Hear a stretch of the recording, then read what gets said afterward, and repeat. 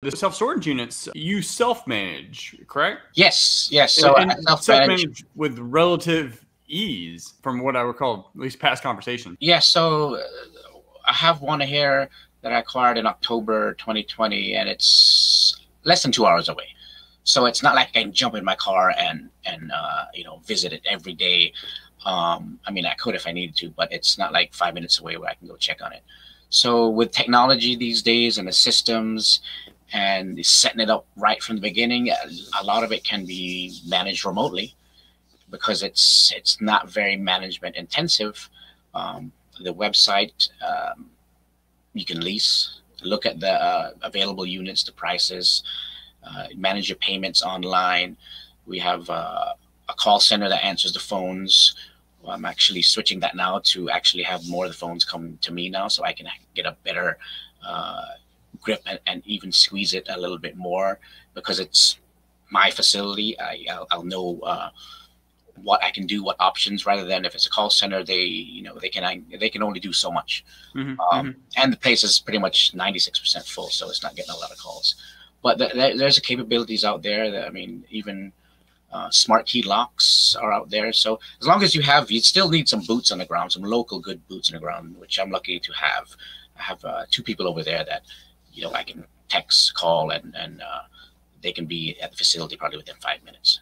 So just like some of the other guests mentioned, you because property management, I think throughout this entire show, we'll kind of understand that as being one of the most important pieces, at least long term.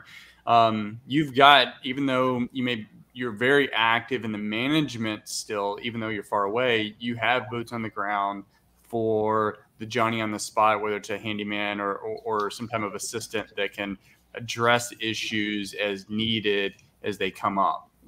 Is that what I'm Yes, correct. Okay. Because you're going to have those instances where I'm having trouble with the door. I need somebody to go there. Or you need the AC guy. There's the AC, something happened with the AC. Or, you got to have somebody that's responsible and responsive that you can trust. You named a few tools. So technology allows this.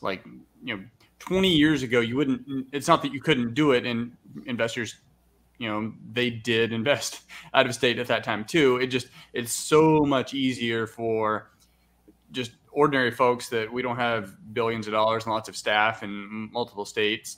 Like, we can invest in different markets with ease. So, you mentioned a couple of the tools. What are some of the primary tools that you're using to effectively manage both the experience from the client side or the customer side, but also your end for data, financial, just tracking, security?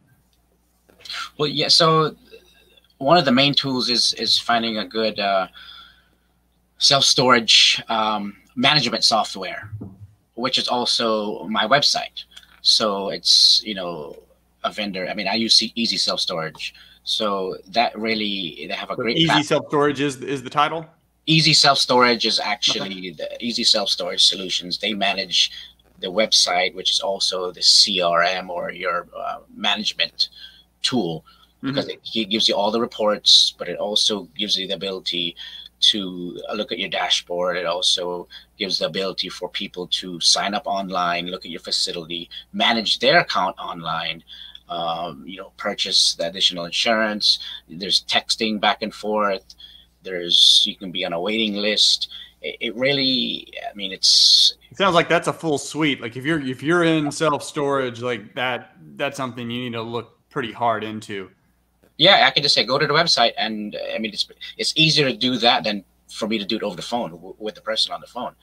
And because it has a mapping, it shows you exactly where your unit will be if you choose that unit. It's because we have 2 buildings, and yeah, that's a game changer right there. I mean, it's mobile friendly, so I can pull it on my phone anytime, and it works really well. It also has the access control in there, so I can control the doors and letting people in or locking people out.